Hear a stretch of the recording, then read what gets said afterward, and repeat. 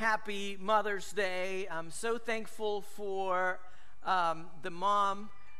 I think we got a little sound. I don't know where it's coming from, but I'm so thankful for the mom that God has given me, a godly mom, a faithful mom, a given mom, a mom who's willing to sacrifice anything and everything for me. And I'm sure that there are many, many, many more moms here today, and those of you watching, and we want to honor you today, and we thank you. We would not be here without you, and your influence is, the influence that you've had on us is profound. I want to bring a message to you today entitled, Without a Doubt. Without a Doubt. Now, I want to ask you a question as we get into it. Have you ever been so full of faith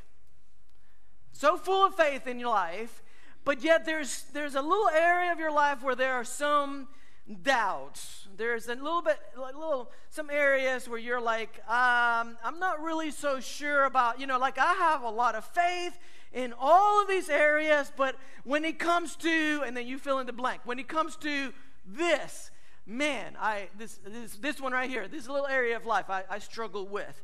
Has there ever been a time or a season in your life where you felt like you were so close to God? Like He was so real to you. He was so personal. He was like you could feel His presence. You could feel His goodness. But then all of a sudden something happened. Something changed. And you found yourself doubting. You found yourself asking questions. You found yourself like, I'm not really sure how close He is anymore. I'm not really sure, I'm praying and I'm trying to hang in there, but I don't know, He's not answering my prayers. If God could just ghost you, I feel like He's ghosting me. I feel like I don't know where He's at. And you're coming from a place where you were full of faith, and all of a sudden something changes and you're asking questions. And before you know it, you're starting to worry. You're starting to ask questions. You begin to, have a little bit of fear, maybe a little bit of anxiety. And before you know it, you doubt. Have you ever asked yourself, why do we doubt God? You ever ask yourself that question? Why is it that we doubt God? I think that it's usually one of three things, and if you want to write these down, you can. One is questions we can't answer. Questions that we just simply don't have an answer for. Man, why did my dad have to get cancer? I don't understand. Man, why did I lose a child? Why can't we have children? I don't get it. I don't understand. My mind just, I can't wrap my mind around to it. Why did he cheat on me? Why did she cheat? It just baffles me. Questions we can't answer. Usually, we will doubt God when we have questions that they're bigger than us. Two, situations that seem unfair. Situations that seem unfair. Lord, I have worked so hard. I have killed myself for this job. And they gave the promotion to them. They gave the promotion to her. They gave the promotion to him and let me go. It just doesn't seem fair, God. Why would you allow something like this to happen? Lord, why is my mom not like most moms? And maybe Mother's Day for you is a difficult day. Why is my dad not like most dads? Why? How come? He never said, I love you. And it hurts, and I don't get it, and it just doesn't seem unfair. He never hugged me, or she never hugged me. Situations that seem unfair. Lord, you answered their prayer, and I've been begging you for years, and it just does not seem fair. And number three, hurt that we cannot resolve. You ask, why do we doubt? Why do we doubt God's goodness in our lives? Well, often one of the reasons is because there is hurt that we cannot resolve. I call it baggage from the past. Baggage from the past. Have you ever been just having a beautiful day and all of a sudden you stepped on gum? Oh, we're getting a little bit of feedback, guys. I don't know where that's coming from. Maybe one of the mics. Have you ever just, I'll step away a little bit. Have you ever been walking and just having a wonderful day and it's sunny out and weather's beautiful and then you stepped on gum and it's like maybe a hot summer day and it's one of those like bubble gums. It's like you try to, and the thing like stretches, right? And then you take it and it's still half of it on your shoe and the other half is on your fingers and you try to go and it's on this hand and now it's on this hand and your shoe and I'm like, I don't know, has that ever, that's how hurt from the past that hasn't been resolved, that's how it is. Better illustration, in case you didn't like that. Have you ever just stepped on Dougie poop? Have you ever done that? I think you like that one better. And it just stinks, and you're like, I know it's not me. I'm good. I have not had an accident, you know. And it just follows you, right? You get in the car, and it's like, man, that's like messed up. And you get to the groceries, and it's like, I hope nobody's around me, you know. And you can't wait to get home to hose it off, right? Hurt from the past, when it hasn't been resolved, is like a piece of bubble gum. Sticks. It's like stepping on it. It stings. And usually one of those three things, you want to know people, like when I come across someone they've been faithful, they've been full of faith, you know, they love the Lord, but they come through something and now all of a sudden they're doubting God. You know why? One of the reasons is they have questions that they just simply can't answer. They've gone through a situation that it just seems unfair to them. They have hurt from the past that hasn't been resolved. And so for some of you, you may be here and you may be asking a question that's not uncommon. Why would a loving God allow something so bad to happen to me? Right? I was only a child. And you fill in the blank, right? Why would, if God really, if he was alive and if he is who Pastor Alex says he is, then why would he, a good God, a loving God, allow this horrible thing to happen to me? And you feel rejected. You feel rejected by a spouse. You feel abandoned by a parent. Maybe you're here and you feel like your friends somehow they've forgotten about you. Your employer has forsaken you. They moved on. This new project came along and everybody got on board and it just seemed like they just kept you to the side. And you're like, why, Lord? And here's the thing that I want you to know. As you look at the verses that we're going to be looking at today, here's the thing that you've got to know, okay? Got to put this in this frame for you to understand what we're talking about. When Jesus was on the cross, he felt some of those same feelings. He had some of those doubts. My God, why have you, do you know the verse? You know, when he's on the cross, my God, finish it for me. Why have you forsaken me? So you're not the only one who doubts God. I doubt God on a regular basis, if I can be brave enough to share with you. And, from up here, it looks like you're full of faith. But if you know me, if you know the real Alex, this is a version of me, right? But if you get to know me, my most innermost insecurities, the things that I wrestle with, you would know that this is a guy that has lots of doubts on a regular basis. And what I want to share with you today comes from the heart, but here it is. We are going to look at God's word and we're going to learn firsthand from someone, Jesus, who's going to teach us how to live without a doubt. That's the title of the message, How to Live Without a Doubt. So we're in Matthew 28, verse 16. If you want to follow along, Matthew 28, verse 16, I'm reading from the New Living Translation. It says this. It says, then the 11 disciples left for Galilee. Not the 12 disciples, the 11 disciples left for Galilee, going to the mountain where Jesus had told them to go. Okay, so 11 disciples left Galilee. they're going to hike up a mountain where Jesus told them to go. All right? Let me give you a little bit of the context so you understand where we're coming from. This event, okay, what's going on here, it happened after the cross. Okay, so Jesus had died and he had come back from the dead. Okay? And this is one of 13 times after Jesus was resurrected, he appeared, at least that's recorded in Scripture, 13 different times. This is one of those occasions, okay? So if you remember the stories, he showed up to the two ladies at the tomb, right? He showed up to those guys that were on the road to Emmaus. Remember that story?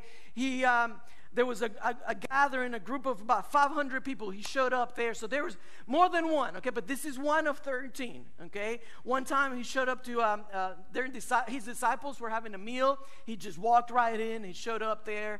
Another time he took his disciples fishing. So all of this is after his resurrection, okay? In this case, Matthew 28, he told 11 of his disciples to go up a mountain, and he said, I'm going to meet you there. Now, let's look in verse 17, okay? Here's a key verse for us today. It says, when they saw him, so they climbed the mountain, and it says, when they saw Jesus, they, help me out, church, what's that word rather? They what? They worshiped him. And they saw him, imagine that, right? They see him after he had died, right? They saw the crucifixion, they saw how he was punished, and now he says, hey, meet me at the mountain. And they go up there, and when they saw him, they worshiped him. Rightfully so. But some of them, what? Doubted. Some of them doubted. Let's begin with let's open up with the word of prayer as we get into it. God, Father, I thank you that you allow us to be human. And God, I pray that you would infiltrate our minds and hearts with your teaching today. I hope that we would see how you deal with doubters. I hope that that we would see firsthand today how you deal with people who worry, people who don't trust you, with people who question you and your existence and why you allow things to happen. And so, God, I ask for the next 15, 20 minutes that you would speak to us, God. Remove all distractions, if you would, from this place. Allow us to focus on you. And God, I believe that this is a message, and not just for moms, but it's for dads, it's for single people, it's for all of us. And so, God, I pray that you would do what I can do. And pray all these things in Jesus' name, amen. Just because you have questions does not make you bad. Questions make you human. Okay? Let me read the verse again. It says, when they saw him, they worshiped him, but some of them doubted. Some of them doubted. Sometimes this is a challenge in churches because we don't allow people to be themselves in church. Okay? We have a tendency to not allow people to fully express themselves and to have the freedom to ask some of the difficult questions that they have.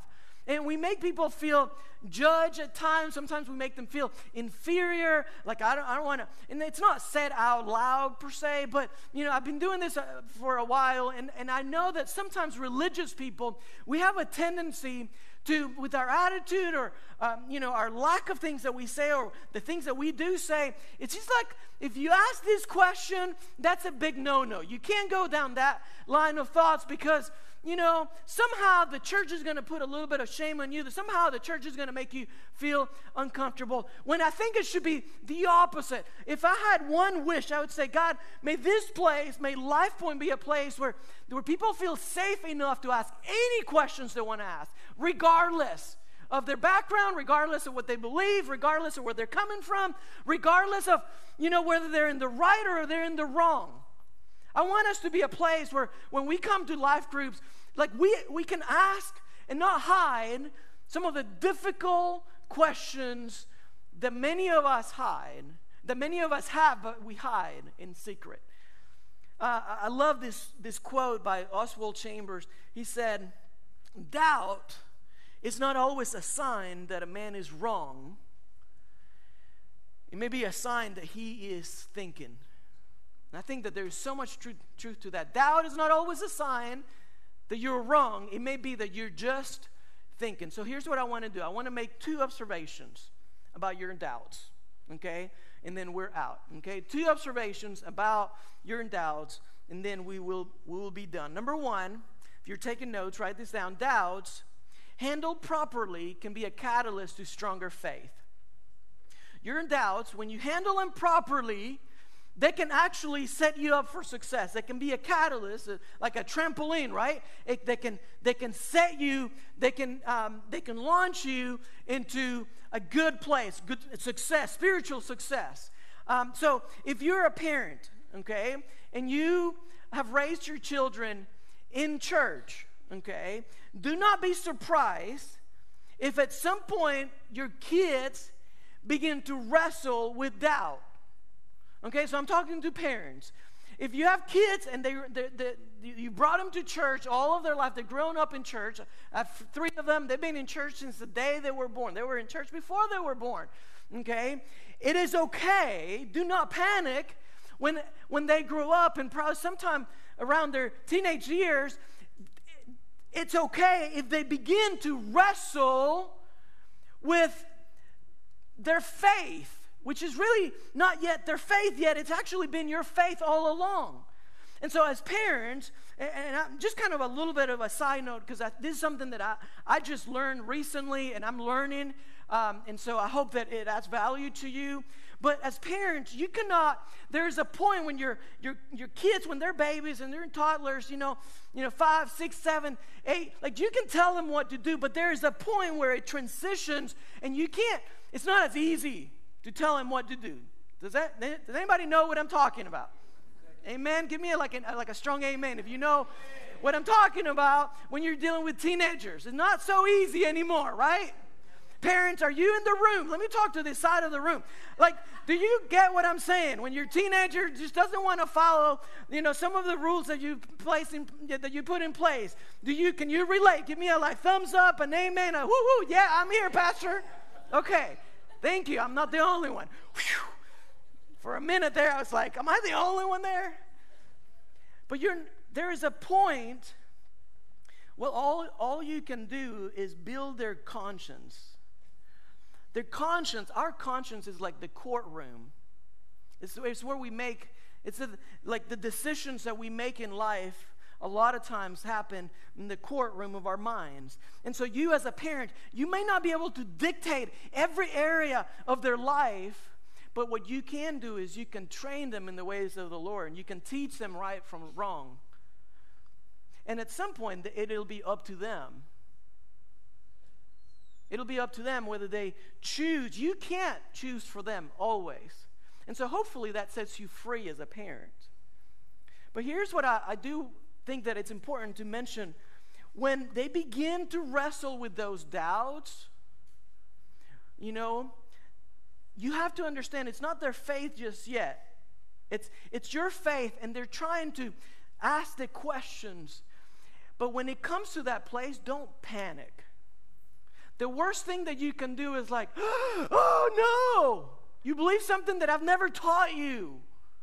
And when you do that, you disengage. The best thing you can do is to allow them to process some of the questions that they have, so your faith can actually become their faith. Here's what I hope. I hope that you will discover that the strongest faith is not a faith that never doubts. The strongest faith is the faith that grows past those doubts. Does that make sense? And so the same way it is for your kids. Let me give you a couple of examples as we study this. The first one is Thomas in the New Testament. Okay, so in John 20:24, and we're going to be there here in a minute. Thomas is one of Jesus' disciples, and when Jesus comes back from the dead, he shows up before some of his disciples, but that initial meeting, Thomas was not there. Okay, and so the rest of the disciples, when they saw Thomas after they had seen Jesus, they were like blown. Of course, you see Jesus dying, and then all of a sudden you see him alive, and like any of us, they were shocked. And they looked at Thomas, and they said, man, you missed it. You went in there. Like, where were you? We've seen the Lord. We heard him. We talked to him. We engaged in conversation with him. And so, I think that they're, my Bible doesn't say this, but my personal opinion, I think Thomas was a little bit jealous. And they're going on and on, you know, they're like, he was dead, we saw him suffer, we saw him died, and now, like, he's alive, we talked to him, we asked him questions, he talked to us back, like, we could see him, and Thomas, remember that what he said? He's like, I won't believe it until I see him. I won't believe what you're telling me until I put my fingers in his hands where they pierced his hands, and I look at his side, his pierced side. That was the thing. And now, throughout history, poor Thomas, he's gotten a bad rap, right? Bad, like you know what Thomas is called, right? What do we call poor Thomas? Tell me, you said it. Doubting Thomas. Poor guy, right? Like throughout history, this guy has been doubting Thomas. You know, that's the thing. But I want you to stop and think for a moment. Why did the rest of the disciples believe? Because they saw him. They talked to him, right? Thomas, he just wanted to see him. He just wanted to ask him some questions. He wanted to engage with him. And I really think that there is a lot of Thomases here and today. I think there's a lot of Thomas in you and me and in our kids. We just want to know for ourselves. We don't want somebody telling us. You can tell me about your faith, or I can have my own faith. And there's a big difference. And so Thomas is not, bad rep all throughout history, doubting Thomas, but the guy was not as bad as we may think he is. He was a lot more like you and I. He had been through some stuff. Yeah, I'm sure he faced some disappointments. He encountered some heartbreaks. He just had some questions. Just because you ask questions doesn't make you bad. It just makes you human. Here's another time where John 14, Jesus is gathered with his disciples, and this time Thomas was in this meeting. Okay, it was before the resurrection, and Jesus kind of stops what they're doing, and they say, "Hey guys, I just need to tell you something. Just want to give you a heads up. I don't want to blindside you." He says, "I'm going to be gone for a while. I'm going to go away." He says. He tells his disciples, and I don't know if you remember the story, but he's like, "Hey, I'm going to be gone for a while. I'm going to prepare a better place." The King James says, that he's going to prepare, like in my Father's house, there are many mansions, right? Like, I'm going to prepare a place for you. It's going to be okay. No need to worry about. Just want to give you a heads up. I'm going to be gone for a while. What did Thomas do in that moment? It's like, what do you mean you're going to be gone? What are you talking about? We need more detail. Where are you going? How are we going to follow you? We want to go where you're going. Like, we need to know so that we can be proper followers of Jesus, right?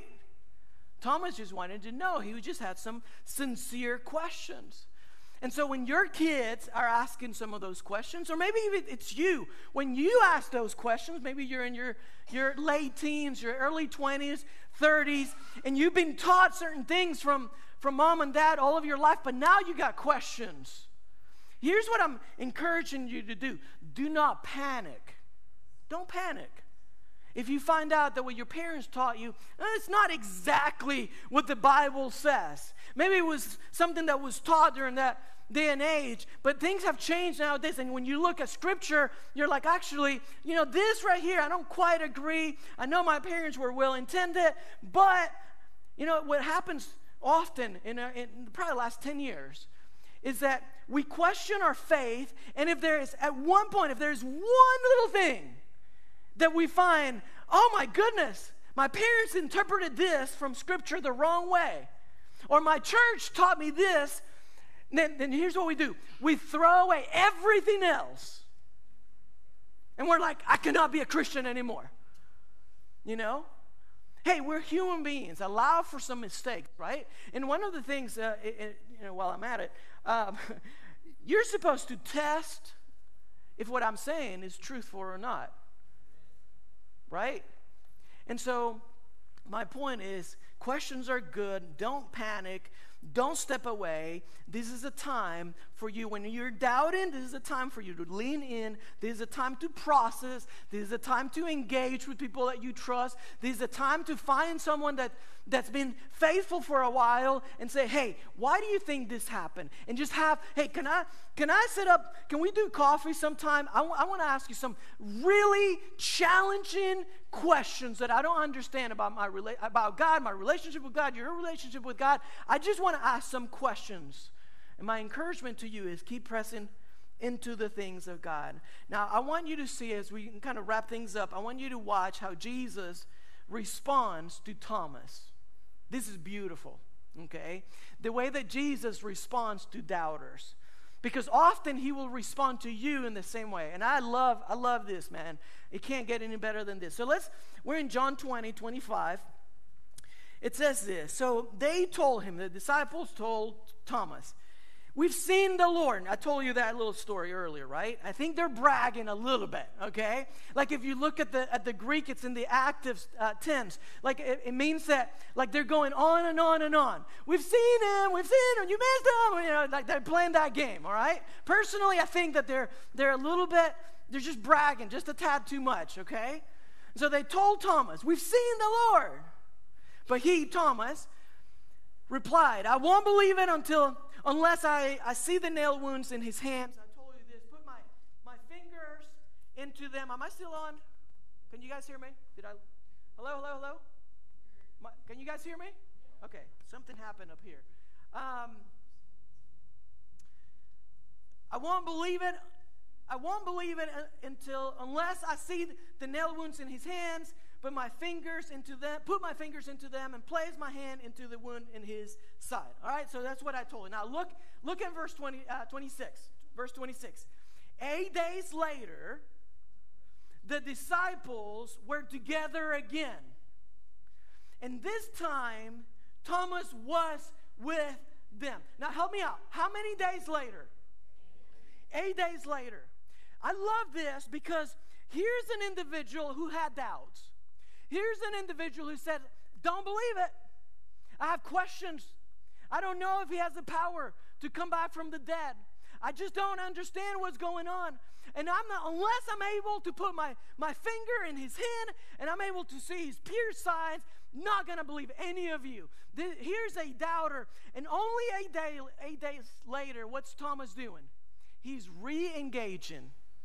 And I believe that there are some people here today, there are some of you watching, you have been hurt. You may have been hurt by a church. You may have been hurt by a religious person. And listen, all I can do is applaud your faithfulness.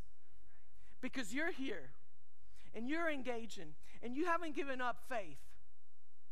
And just like Thomas, he shows up. It could have been so easy for him to disengage. And if you're bitter and if you're hurting, I want to talk to you from somebody who has been bitter, who has raised a fist to, whoa, guys, what's going on? Okay. You know. Okay. Is that me? Raise a fist. Okay. I won't do it, I promise. It was just an example. I've already asked for forgiveness, Lord. But you know what I'm talking about, right? If you're bitter, listen, there's a place for you. Thomas doesn't give up. And I want you to see how Jesus deals with the doubter, okay? At the end of verse 26, it says, the doors were locked, but suddenly, as before, Jesus was standing among them. The Bible says that after Jesus was resurrected, he could walk through walls. I don't know how to explain that, but that's what Scripture says. And so he shows up and he says, peace be with you, which is kind of like a greeting in that day and age. And Jesus, watch this, looks at Thomas and says, so he comes into this room that was locked. They were afraid of persecution. He steps right in the middle of them, and he said to Thomas, put your finger here. Look at my hand. Put your hand into the wound in my side. Don't be faithless any longer. Believe. And Thomas shouts, Bible says, verse 28, "My Lord, my God." And he exclaimed. So this is like he screamed, like, "Oh, it's you! I cannot believe it!" Right? Imagine, like, it wasn't just like, "Oh, it's you." No. This was like, holy cow! Like, there's nothing that I've ever seen, nothing that I've ever experienced like this. What did Jesus do? How did Jesus respond to the doubter? Jesus came to him and he gave him exactly what he needed. And I believe this. Bible doesn't say, but I really believe he had already met with the disciples. I think Jesus came back and he met with them because Thomas was with them this time around. I think he came back for Thomas. And so if you're in a season of your life where you're bitter and you're doubting and you don't trust the Lord and you don't know what's going on, I just want to let you know, Jesus is ready. He's not intimidated by your doubts, and he's going to give you exactly what you need. What I learned from this, I told you 2 observations. What I learned from this is that God is not distant in our doubts. God is not distant. So number 1, doubts handled properly can be a catalyst to stronger faith. So keep pressing on, keep showing up. But number 2, second observation about your doubts is God is not distant in your doubts. If you remember the story that we began with, where Jesus says, "Hey, go up to the mountain, I'm going to meet you there." Remember that story? They showed up. And I love the fact that Jesus was present before those who worshiped him and those who doubted him. He was within close proximity to both the group that had faith and the group that had lost faith. And the same way it is in your lives. Your doubts do not automatically disqualify your faith. You hear me? Your doubts do not automatically disqualify your faith. I would say it this way: your greatest doubters often become your strongest believers. That's why when I see a teenager who's doubting, oh boy, I get excited. Inside of me, there's like a little bit of like, God's going to use them. There's so much potential inside of them. Because think about it. Paul, a great example. Peter, remember Peter? He's on the boat. There's a storm. They can't see worth it. There's fog all over. Jesus comes walking on water. They're like, "Is that a ghost?" And Peter goes, "If it's," and Jesus is like, "Don't worry, it's me. I'm not a ghost." And it's like, "If it's you, tell me to walk out. I want to walk on water like you." That's the boldness that Peter has. He steps out, and you know the story. He looks at the wind, he sees the water. He begins to sink, and he says, "Save me, Lord, save me." Let's put the verse on the screen. Is Jesus intimidated by Peter's doubt? No. He grabs him and he pulls him up.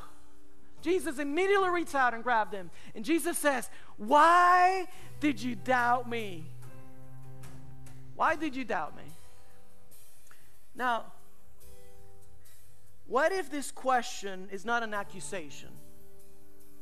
What if this question is more of an invitation for self-reflection, for growth? What if the interpretation of this verse is not, "Man, how stupid are you, Peter? You walked with Jesus for 3.5 years. Come on, you think he's going to let you drown right now?" What if the interpretation is not that, but what if it is, "Buddy, I'm here right next to you. Why do you doubt me?" So I'll wrap it up with this. Hebrews 13:5 says this: "Keep your lives," I believe this will speak to some of you today, "keep your lives free from the love of money and be content with what you have, because God has said, 'Never will I leave you, never will I forsake you.'" So doubt is not the enemy of faith. Doubt is just an invitation to deeper faith. So with heads bowed and eyes closed, I'm just curious, how many of you would say, Pastor, I'm struggling right now with doubt? Yep. I see all the hands. This message is worth nothing if you don't do a little self-reflection. So let's just be honest. How many of you would say right now, Pastor, I'm struggling with doubt? Would you at least raise your hand just a little bit? Yeah. He sees that. Even if you're not raising your hand, he sees that right now. Because he knows you. Let me pray for you. Father God, we come before you and we're so thankful that doubts handled properly can actually be a catalyst to our faith. So God, help us to keep showing up. Help us to keep pressing on. Help us to keep engaging with you, as hard as it may be. God, thank you for the reminder that you're never distant. Despite our imperfections, God, despite our questions, despite the mess that sometimes we bring upon ourselves, despite the sin that we encounter and that we have to deal with, God, thank you that we can come running to you. And thank you that you're not intimidated by my mess. And thank you that just like Peter, if at a moment's notice I say, save me, God, in that moment you reach out. And you don't judge me. You don't point fingers. You don't bring up the past. But you rescue me, because that's the kind of God that you are. And so God, help us to live for you, to fix our eyes on you, and not disengage when we doubt you. We pray in Jesus' name. Amen. Let's all stand.